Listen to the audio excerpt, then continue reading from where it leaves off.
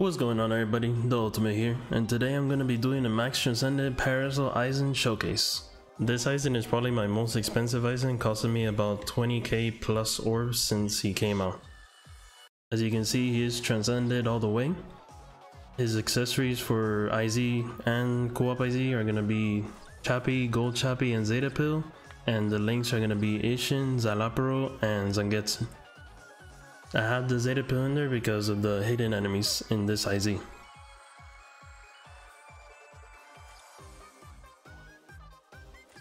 Now this Aizen is very interesting. Like the first strong attack is kind of like Senkaizen's, that it slowly walks forward, but it's actually way faster and you can actually cancel the animation out of it. So you can like guard break and cancel the animation of the first. What I like about this Aizen is that it does have a vortex on his second, which lasts quite a while, and the third strong attack is a full screen, so that's always a bonus. He does have double sprinter, so it makes him really agile on dodging enemies and moving around. And he's pretty much one-shotting most of the enemies, except obviously the guard break. The bad thing about him is that he doesn't have flurry. He has a lot of bruiser but not flurry.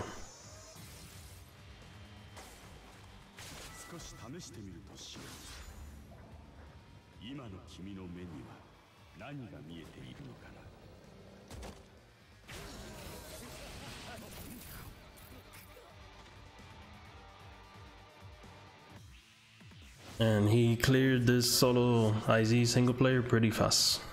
And now we're gonna solo Co-op IZ with the exact same build that we use in the single player IZ. As you can see, most of the enemies are being one-shotted or two-shotted.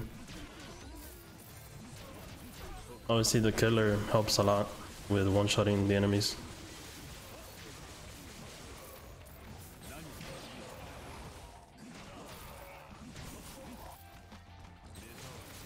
It sucks that he doesn't have flurry, but at least he has an 80% bruiser, which is almost flurry, but not quite.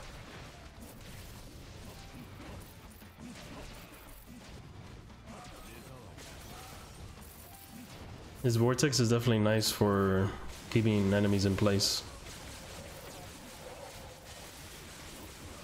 And if you paralyze someone with this Aizen, the 5-second debilitator that he has makes him stun the enemies way longer.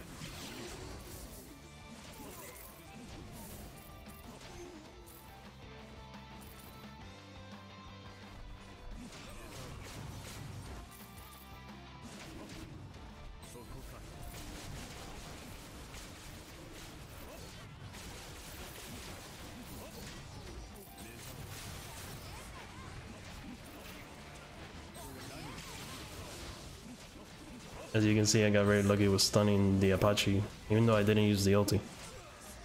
And Halibo as well.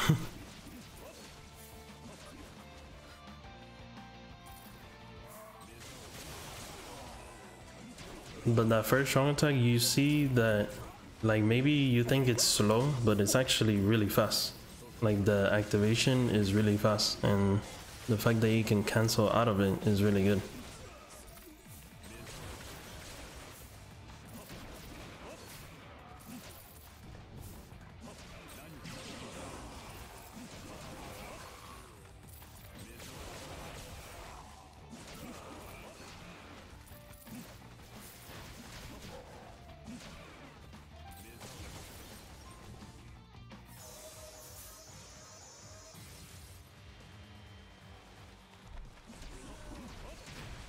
I did save my ulti for this last room because the two bosses at the end are very annoying to deal with since their ultimate attacks have a wide range area.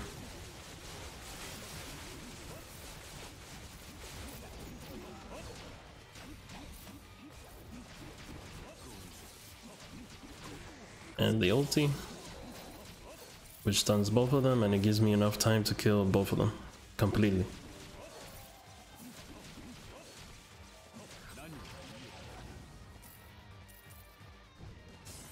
And for soloing IZ, it's really fast for an ad character. especially for a NAD character. I did it in under 3 minutes, I think. Yeah, 249. Now for Gilquist, since he is a NAD character, he makes for a really great support unit, especially on the melee Soul Reaper Gilquist. In this one, he was only 4 out of 5, so I can't wait to see how good he will do being 5 out of 5 now. I could probably get this Gilquist under 10 seconds now that he's 5-5. And at the end of this Gilquist, he paralyzed Ichigo long enough for all of us to kill him off completely.